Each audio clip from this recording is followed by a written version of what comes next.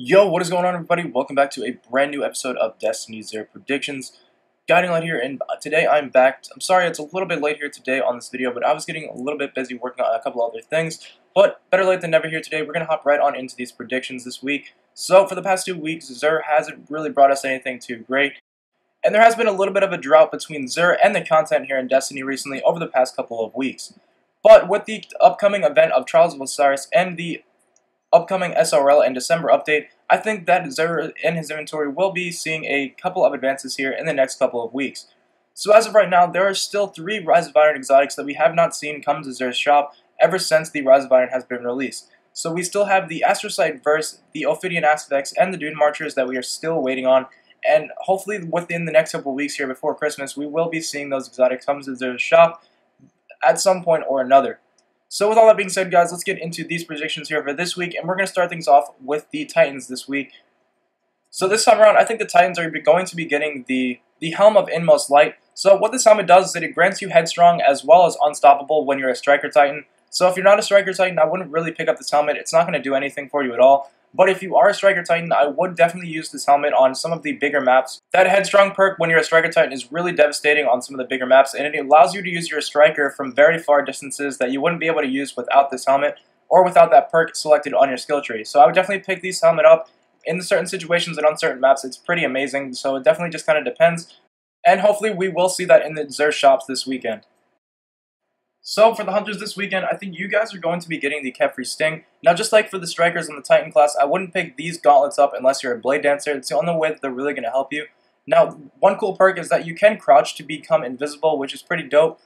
And a backstab will actually do 4 times the original amount of damage allotted from the Blade Dancer class. So with these gauntlets equipped, the 4 times extra backstab damage is extremely helpful. Now it's more for PvE when the 4 times damage is activated with the backstab. But regardless, it will save you a skill tree perk when you're on your Blade Dancer if you do want to use it in PvP as well. Now, although I don't use these all that often, if you don't have these yet, I would definitely pick them up and at least give them a shot. Now, the Crouch to Go Invisible perk is actually pretty useful, especially in PvP if you use it correctly, so definitely just pick them up if you don't have them.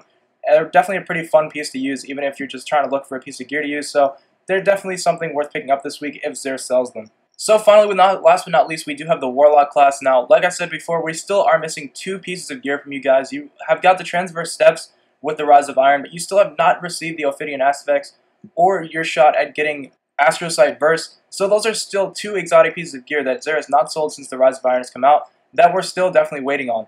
I would definitely rather see the Ophidian Aspects way before I would see the Astrocyte Burst in XUR's shop. The Astrocyte Burst I thought was cool, and it definitely is one of the best looking exotics in Destiny right now.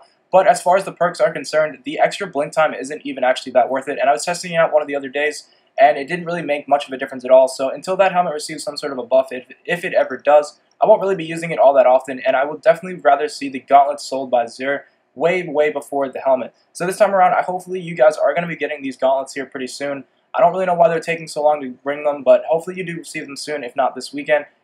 And to wrap things up, I'm going to give you guys my final prediction of the week, the weapon prediction. Now, before we get into the weapon prediction, guys, be sure to drop your predictions down in the comments below and let me know what you think XUR is going to sell this weekend, or really rather what you would want him to sell if you could choose. So for my prediction this week, guys, I think he's going to be selling the Universal Remote. It's up to you guys whether or not you would pick that up. It did receive quite a bit of a nerf, and it's not the same gun as it used to be not too long ago. So definitely consider that before spending your Strange Coins on the Universal Remote. So hopefully I did end up getting some of these predictions right for this week's episode.